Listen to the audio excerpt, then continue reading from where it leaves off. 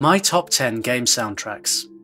Now I had to have a good think about this. What kind of soundtracks am I going to include here? Am I going to include the old MIDI soundtracks from like the Super Nintendo, or like Sonic the Hedgehog from the Sega Master System, or Doom 1993, the old MS-DOS soundtracks? I thought that each of these could probably get their own video, so what I'm going to focus on for this video is full orchestral soundtracks. Now if you know this channel, you know that I do requests on sleep mixes of video game music, so you know that I've spent hours and hours trawling through so much game soundtrack music, and I'm also a professional composer. But this is only my personal opinion. I'm not saying that definitively these are the absolute best soundtracks in the world. I'm not going to argue with anybody if they have a different opinion. In fact, I would love to see your top 10 in the comments. So in at number 10, Oblivion. With Oblivion, Jeremy Soule really set the standard for RPG soundtracks. Immersive, orchestral, beautiful harp music that just paved the way for future RPGs to come after it. What really stood out to me the first time I played Oblivion on the 360 was this calm, mystical, immersive soundtrack. It really brought the world to life, and as you explored it, the music moved and changed and just gave feeling to everything you were doing. Even now, though the graphics have dated, I still recommend going and playing Oblivion, and that is largely because the music is so beautiful. Now in at number 9, I've chosen Hogwarts Legacy. It is no mean feat to try and follow John Williams. He did the soundtrack to Harry Potter. He's well known as the greatest film composer of all time. So as a composer coming in and trying to meet his standard on a video game, that's an incredible amount of pressure. But under that pressure, Chuck E. Myers, Scott Rakoczy, and Peter Murray made some absolute diamond music. If you get a chance to play the game, fly around on the broom and just explore the world, you will definitely understand why I've chosen for this soundtrack to come in at number 9. It is absolutely beautiful, and when the action scenes happen, it really comes to life and sucks you into the world. Number 8, Halo 3. Out of all of the Halo games, Halo 3 is the one I played the most. Me and my mates played for hours together on split screen when I was younger. There was always that one guy who was screen watching and would snipe you, even though there was no way they knew you were there. But the moment you say the word Halo, you know what you hear in your head. This soundtrack was composed by Martin O'Donnell and Michael Salvatore. O'Donnell actually composed that famous main theme by humming it in his car on the way to the pitch meeting. Halo is characterised by Gregorian chant and like heavy percussion, backed by a full orchestra that brings this sci-fi otherworldly soundtrack to life and makes you just want to play and play and play. At number 7, Diablo 2.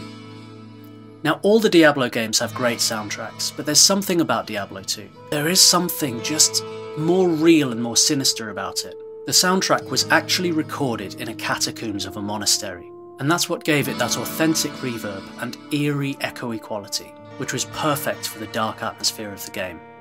As well as the full orchestra, Matt Uelmen, the composer, used a 12-string guitar for the famous Tristram soundtrack, and also a mandolin, which gave it that real folky, dark, real kind of feeling to it. In at number 6 is the Red Dead Redemption 2 soundtrack by Woody Jackson. Red Dead is another one of those incredibly immersive games, and you've got to give a lot of credit to the music for that. The slide guitar, the banjos, the harmonica, like you really feel like you're in a western.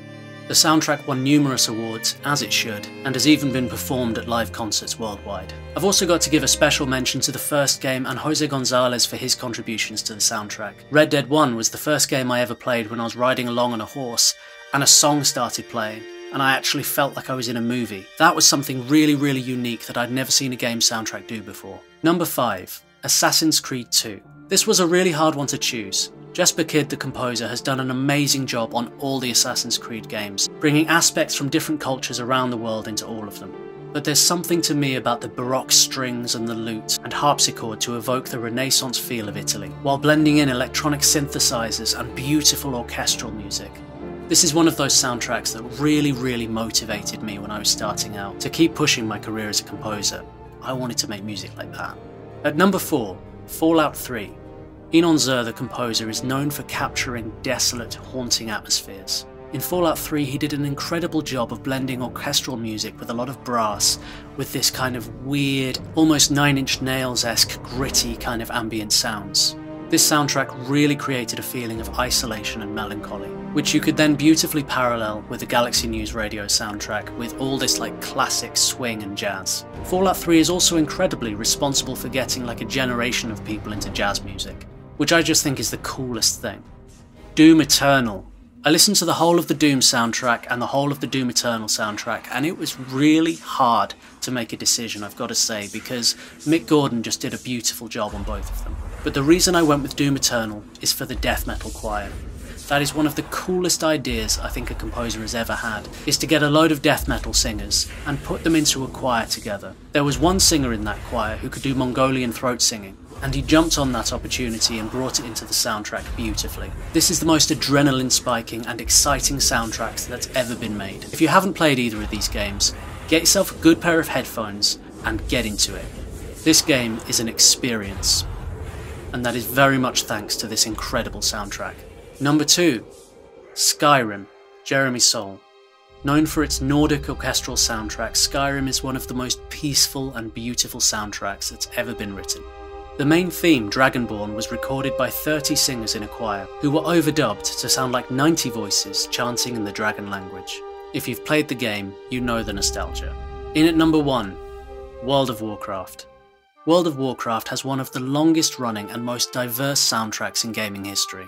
Each expansion added its own musical element, the best of which in my opinion, and many other people's opinion, is Wrath of the Lich King. The use of bagpipes and Nordic music in that soundtrack were incredible. And if you want to check out relaxing sleep mixes from every single one of the expansions, you can find them all here on this channel. Subscribe, comment, like, and have a look through other videos, and I hope you'll find something you'll enjoy. Peace.